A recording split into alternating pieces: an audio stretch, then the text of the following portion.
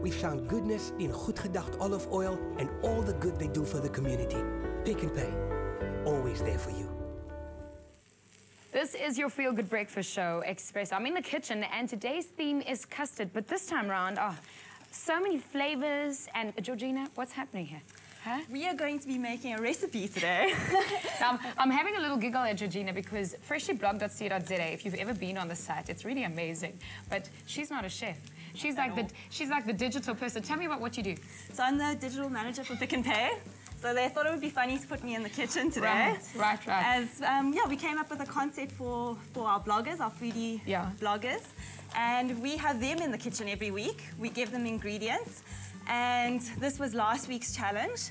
So they thought they're going to give me the challenge this week, and let's see what I could come up with. So these were the ingredients of the challenge, but you creating your own recipe. What are you going to make with them? We're making cabbage parcels with a savory sabayon sauce. Okay, well, it sounds extremely complicated, especially for a digital person. How are we going to make this? No, it's very easy.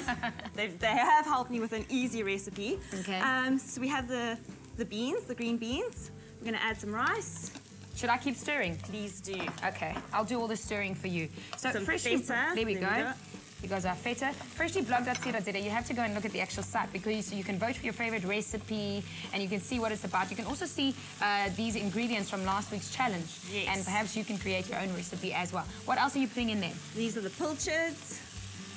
Put all of those in. Do I just keep stirring? That's it. Okay, and I'll of do course my the best. garlic. Yeah, we love garlic. Oh, I can smell that. There we go.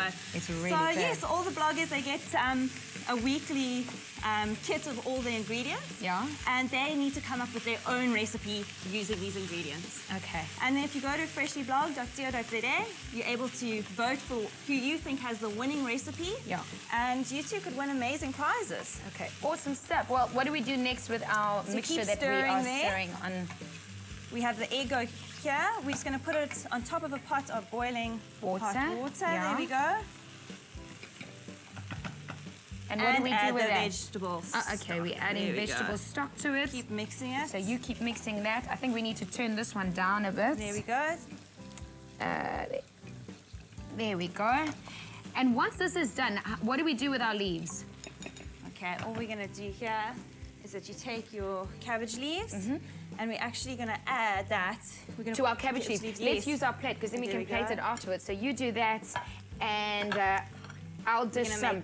Now, we probably want to see how the end product is created because the end product looks really, really good. Let's take a look at how we made our end. Let me just see there. So we're going to be making little parcels. Okay. Yeah. So all right. Let's take a look at how we created this. So we just take that. Remove veins from cabbage, then blanch and refresh. Sauté beans and garlic, then stir in pilchards. Add rice and feta. Wrap spoonfuls of filling in the cabbage, then place into baking dish with stock. Cover and bake at 180 degrees for 20 minutes. Whisk eggs over Well, it's time for us to say goodbye.